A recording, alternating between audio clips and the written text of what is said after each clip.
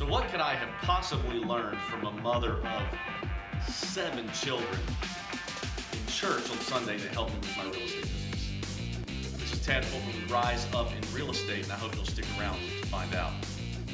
So after church on Sunday, my wife and I were having a discussion with someone in our church that we knew had a lot of kids. We have 5 kids, and that's a lot of kids. We have 3 under the age of 5. 5, 3, and 2 now.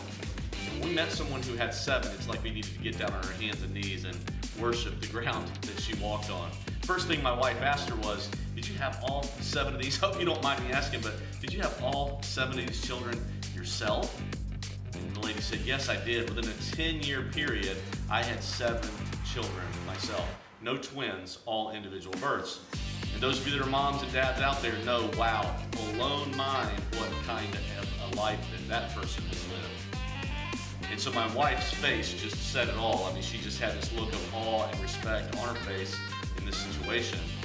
And what my wife said, how in the world did you do it? And what the lady said to her was so profound, it is actually starting to affect other areas of my life. She said to her, Mandy, when your children go from being consumers to contributors, when they hit the age that they're no longer only consuming from you, but they're actually contributing to your family, it is a game changer. And she's exactly right. So we have a 5-year-old that has started to do that. We have a 3-year-old that started to contribute to our family. It's not all about get, need. We have a 2-year-old though that still is, I would say, on the consumer end of the spectrum, because he can't do anything by himself yet, all the way. So he is totally consuming. If we didn't do things for him, he wouldn't exist. He's dependent on us, right? But as they become more of a contributor, things actually start to take a little bit of a different turn. Things become easier. In this situation, no diapers, no bottles, no passies, sleeping on their own, right? So as I thought about this the rest of the Sunday afternoon, you never know what you're going to hear in church. I began to analyze other areas of my life and how this consumer-contributor spectrum played out, specifically in real estate. And today I wanted to ask you the question, in your real estate business, as you are, or in any business, as you are in that business, are you primarily a consumer or are you a contributor? More specifically, in the brokerage that you sit in now, do you simply just sit back and consume whatever the broker throws at you, whatever speakers, coaches, HGTV, websites, podcasts, blogs throw at you? Do you just always consume social media? Or are you actually, like some of you I know, are contributing to the fray?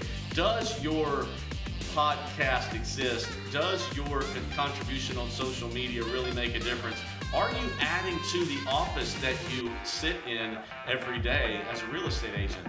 Does the broker and the brokerage and the other agents in that office know that you exist because you contribute so much to the well-being of that office that it just has your stamp on it, your fingerprint on the office? It's a tough question to answer. If you are, really tough one to ask yourself, but ask yourself, if you are primarily a consumer, are you being a burden to the people that you're around?